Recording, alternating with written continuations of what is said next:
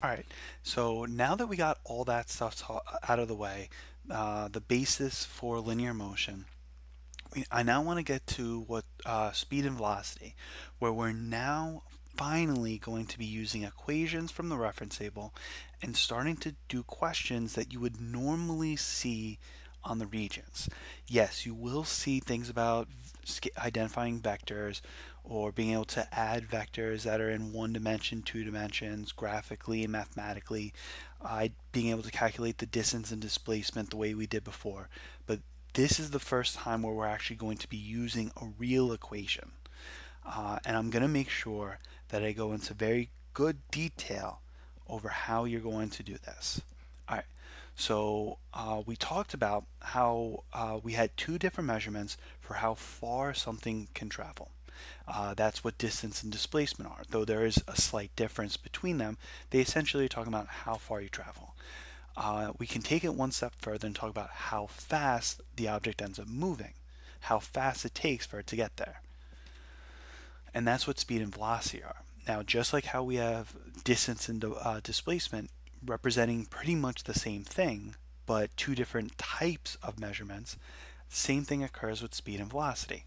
Speed is defined as the rate of distance covered. Because of this, do you think it would be a scalar term or a vector term? Well, because speed is the rate of distance covered, that means that this is going to be a scalar. Because distance is a scalar, so speed is a scalar. Velocity, on the other hand, its definition is the rate of change in the displacement over time. Or, another way to say it, it's a speed with a direction. So based off of this definition, do you think velocity is a scalar or a vector? Well, seeing as speed is our scalar, velocity has to be the vector. But not only that, we're using displacement, which is also a vector term, and they also say the phrase a direction, which again is related to vectors. So speed is our scalar and velocity is our vector. Remember, another way that we can remember this is that speed is a simple term and scalars are simple terms. All right. Uh, just like with distance displacement, these have the same units. Speed and velocity are both going to be measured in meters per second. All right. Now, there's a few terminology parts that I want to go over. There's something called instantaneous speed. That's pretty much the speed that you travel at some specific moment. Usually, when we talk about instantaneous speed, this is referring to things like initial velocity, final velocity, or things like that.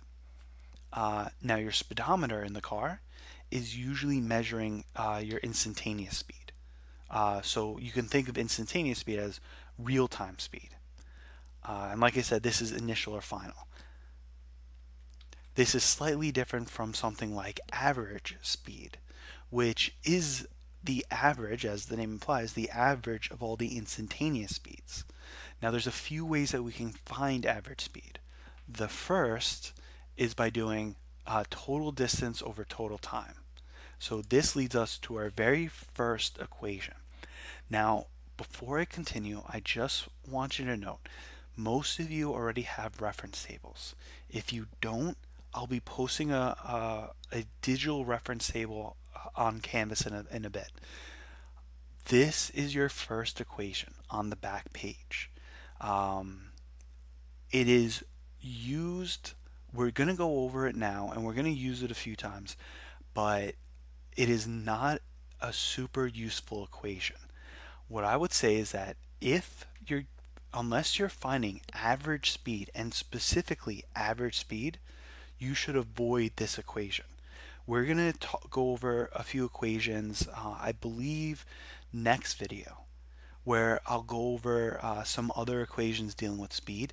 Those are the equations you want to use first. I pretty much recommend that you use this equation as a last resort and only when they say the phrase average speed, because the other equations are significantly better. All right, this is another equation that we have, which is it's not on the reference table, so you technically have to remember this, but if you go back to what this symbol represents. This is representing average speed. Average is adding up all the numbers and dividing by the number you have. So we have two speeds, an initial speed and a final speed. Add them up, divide by 2.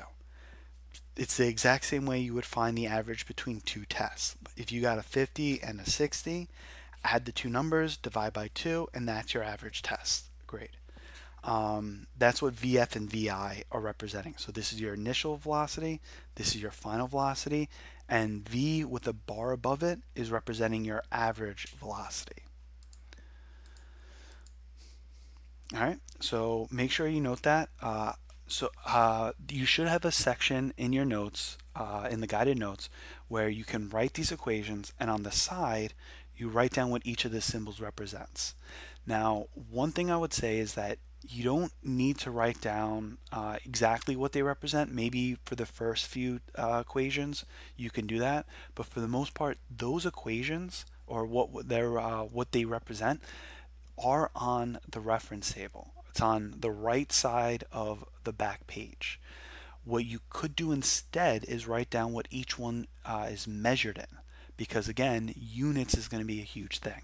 So D here is measured in meters. The T for time is measured in seconds, and the average velocity, the final velocity, and the initial velocity are all going to be measured in meters per second. Now there's one last thing that I want to mention. So if you look on the reference table, this has two definitions. It could be average speed or average velocity.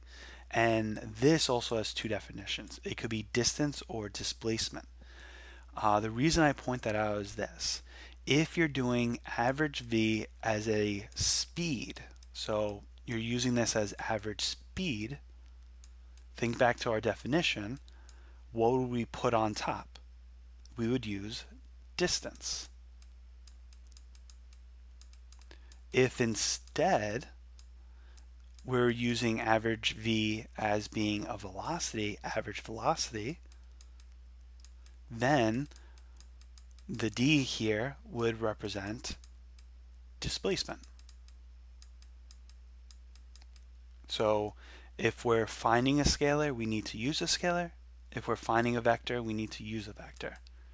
All right, so just keep that in mind, that if you're finding speed, you need distance. If you're finding velocity, you need displacement. All right, so pause this video, work on this stuff, and we'll go over it in a second. Okay, so in order to get the full points, I didn't really mention this too much, but one of the huge things in this class is free response questions require you to show work, very similar to some of the math problems you did. Now, in order to show work, to get the points for that, you have to show 3 specific things. You need to show an equation, you need to show substitution with units, and you need to show answer with units. And I'll show what exactly that means right now. Now, my big tip is, especially as we start off, I recommend on the left-hand side writing down what every number you're given. All the known pieces of information. That's what I call them. They're the known pieces of information. So when I read this question, it says 4,000 meters. Now, because this is a meters, I know this has to be a distance. Also, using context clues, I can figure out that this number is a distance. So I'm going to write D equals 4,000 meters. The next one, seconds, clearly this is time. So I'm going to write T equals 50 seconds. And then I'm looking at the question where it says, what is the magnitude of the car's velocity? So I'm looking for average V. Now, even though they don't say average V, I know it's going to be that. So these are my known pieces of information: D, T, and delta, and average V. Now, for now, this may not seem very useful because we only have one equation. Well, technically 2 equations. But as you can see on the reference table, there are about 50 equations that you're going to have to juggle between.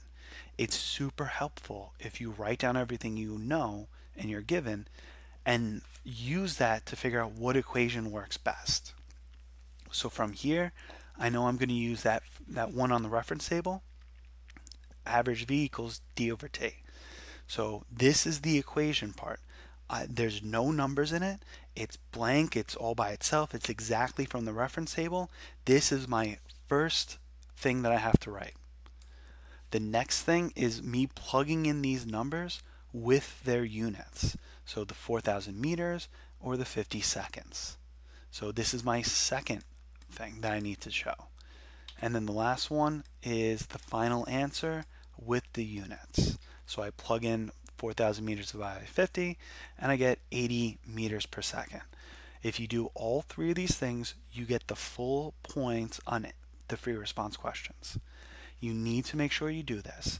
I know there are some other regencies where teachers may have said that, but then they went back and said, and we don't really care about units, it doesn't matter. Yeah, that's not the case here. You need to make sure you put units. It could be the difference between passing and mastery, between failing and mastery. So you can lose a lot of points on this. So you want to make sure that you're showing your work. All right, here's the next question. Pause the video, work on itself, and again, try to do what we did.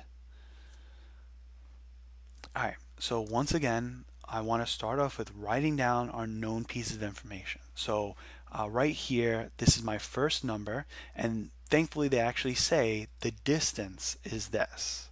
So I'm going to write down D equals 300 kilometers. Now, what I'm going to also note really quickly, usually it's helpful to kind of like peruse the question real quick. I note that this is in meters per second, but this number is in kilometers.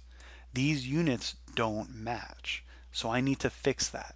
What I'm going to do is I'm going to replace this and get rid of the kilometers, the kilo. Look on the reference table and you see that the kilo of kilometers represents 10 to the third.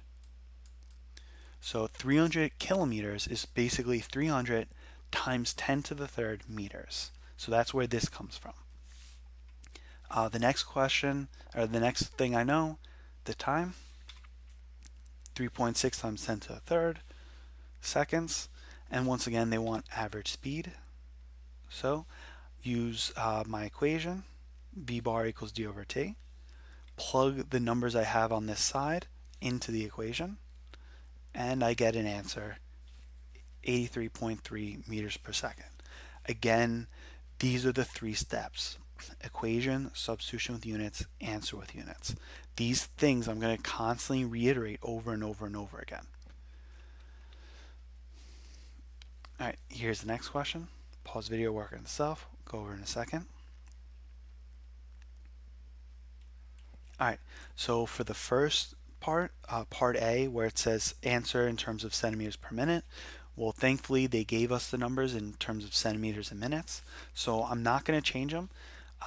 Once again, I have a distance, that's meters, centimeters, and then we have a time in minutes. So we have D and T, and I'm looking for, once again, the average velocity. V bar equals D over T. I plug in my numbers with the units, and I get my answer with the units. Now, I'm not checking your work at this moment, but it's highly recommended that you show all this work right now. Like in most practices, if you're not pretending like this is a test, then when it comes time to actually doing this on the test, you're going to forget. Okay, now for this should say part B. For part B, now that we're doing meters per second, we have to convert this. So the 8 centimeters becomes 0.08 meters. Remember, on the reference table, centimeters is 10 to the negative 2. So 0.08 meters. And then 0.5 minutes, that's going to be 30 seconds. And then I just redo the math again. Now, if you really wanted to, you could have taken your answer up here and converted it by, using some sort of proportion setup. I would advise against it. Just convert these numbers, they're easier, and just redo the calculation. All right, here is the next question, and I'm going to warn you, this one is tricky. So pause the video, work on this stuff, and we'll go over it in a second. All right, now it's asking what is the magnitude of the runner's average velocity. Now, if you recall, we had an equation that said that I said this before, that you can find average velocity by adding up all the instantaneous velocities and then dividing it by whatever. Some people probably would have done that, taken 20 divided by 5, 13 divided by 6, 18, whatever. The problem is that doesn't work here because the times are all different, meaning you're traveling at certain speeds longer than others. Long story short, what you want to do instead is just go back to the basics. Find the total distance and find the total time. Add all these distances, add all the times, and plug it into the equation that way. D over T. So 92 meters divided by 27 seconds, and we get 3.41 meters per second. This is really the only way to do it. The other way to do it is way more complex than you really want to do it. So that's my recommendation. Do it this way. For the most part, if you're going to find an average velocity, it would have to only have two velocities, and it would want to specifically say that one's an initial velocity and one's a final velocity, or that one's a starting and one's an ending. So yeah, if you have more than two, you're probably not going to be doing adding up and dividing by the number. So pretty much, again, this is your default. See if you can use this equation first. If this one doesn't work, then you can go to the other one, the one that says V bar equals VF plus VI over 2. Alright, so here's the next one. Pause the video, work on itself, and I'll go over in a second. So once again, I'm going to write down what's given to me. So they tell me that the jogger's initially running at 5 meters per second.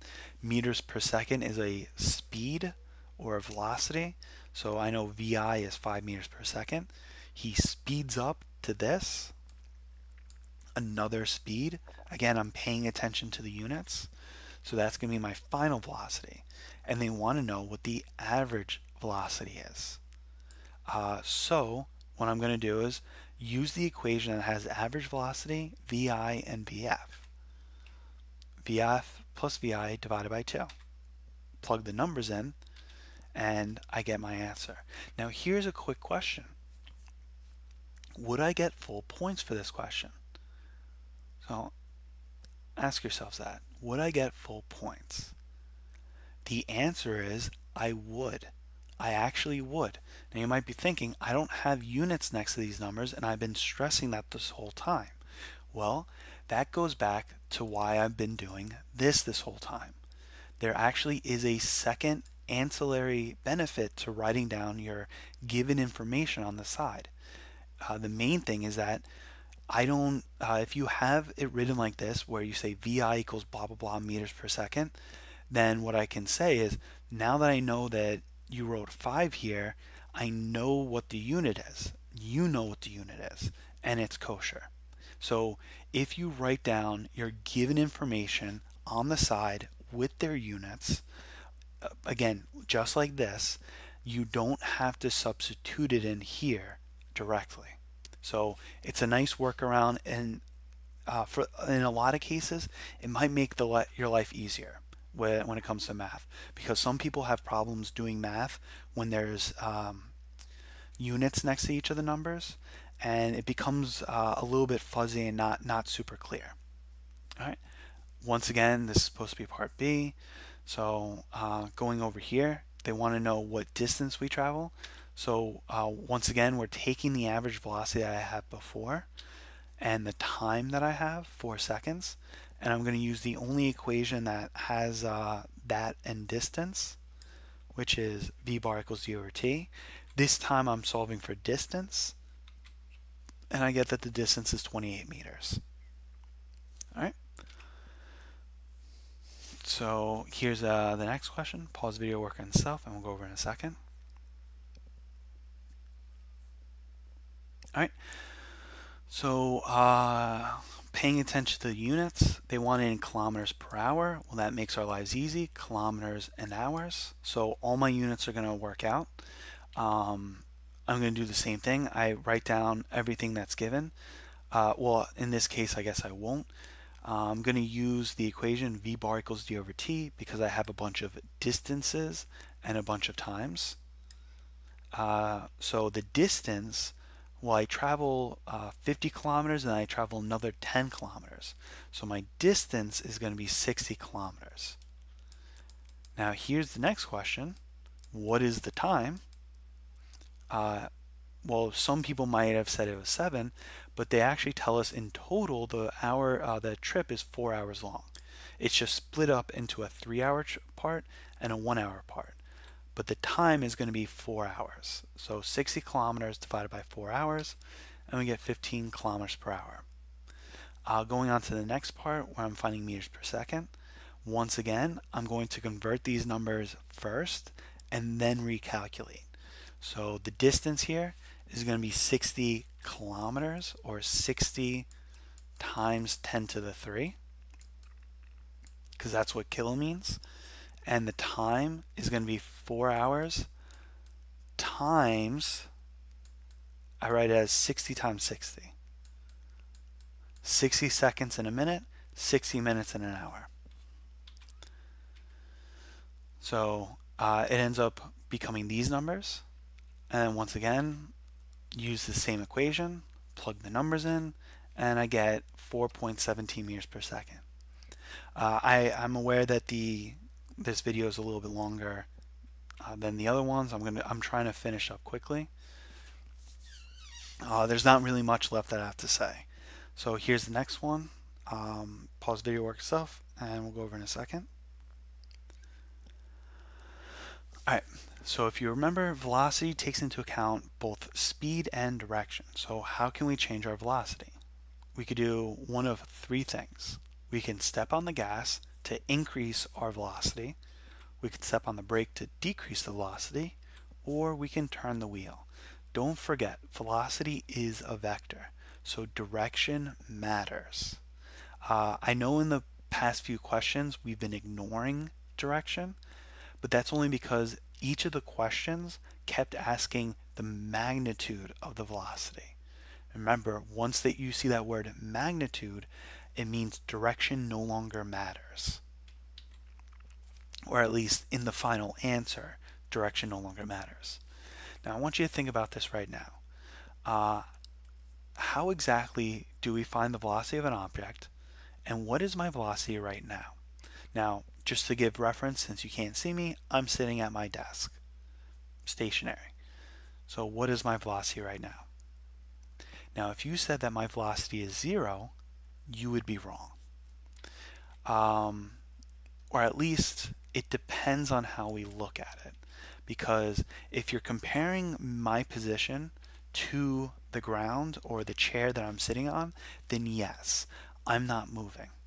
But if we compare ourselves maybe to the outside world, maybe when you're standing on the moon and you're watching me from space, well then I'm moving alongside with the Earth. So my velocity would actually be the same as the velocity of Earth as it rotates, which happens to be 465 meters per second. So is that how fast I'm going? Well, no, because that's just the Earth rotating. Don't forget, the Earth is also going around the Sun. So if we take that into account, then my speed becomes closer to 30,000 meters per second. So is that it? Is that my final speed? Well, again, no. Depends. If we go one step further, well, the Sun is orbiting the Milky Way.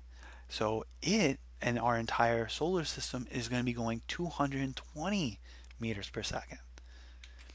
Now that has to be it, right?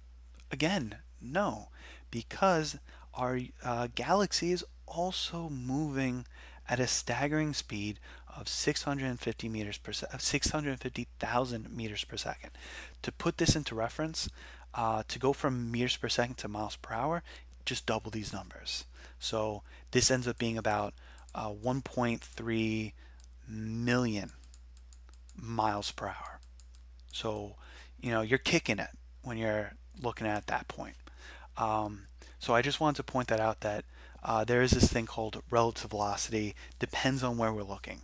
Another good example, if you've ever run on a treadmill, um, you're you can think of yourself as being stationary compared to the earth, but you're still moving compared to the treadmill. So it's again one of those things of it depends on how you're looking at it. And sometimes velocity can get a little weird because of that. Thankfully for you, we don't touch that. But if you do end up going into AP Physics, some of you may end up going to AP Physics, that will be something that you'll look into as what happens when you're looking at an object moving from a different perspective. All right. If you have any questions on that, please let me know. Again, this was really heavy on the calculation stuff, and I apologize for the video running late. Hopefully the next one is a little bit shorter. But if you have any questions, let me know. Send me a message on mine. Otherwise, good luck, and I'll see you later.